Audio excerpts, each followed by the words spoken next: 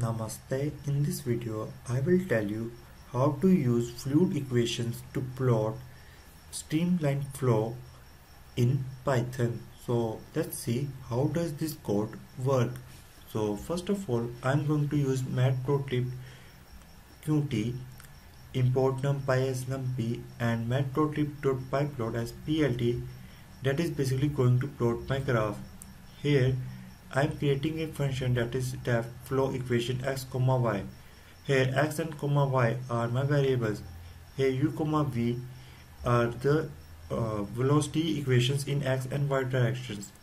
Just remember, if you don't understand what is here u and v, just buy any standard books of fluid mechanics and read the chapters fluid kinematics. You will understand what's going on here and what is mean by u and v.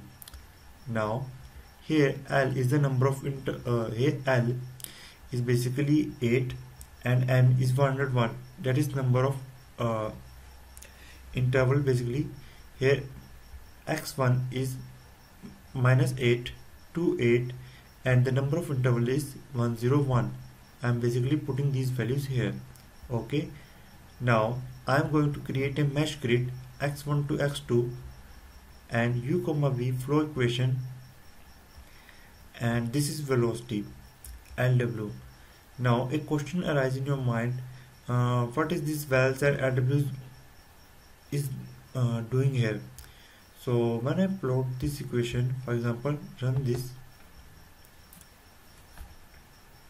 as you can see here the thickness is high but here the thickness is low. So basically LW tells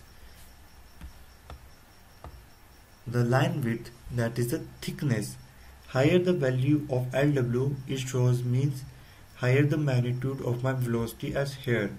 Okay, and lesser the thickness means there is low velocity at here. Velocity magnitude, remember the thickness is showing the magnitude of the velocity.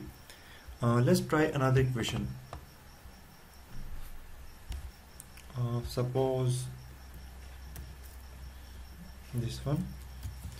Now run this code. As you can see, this is the flow equation.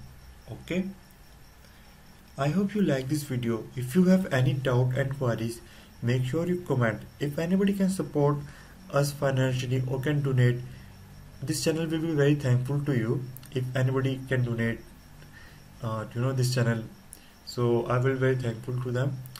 Thanks for watching and have a great day.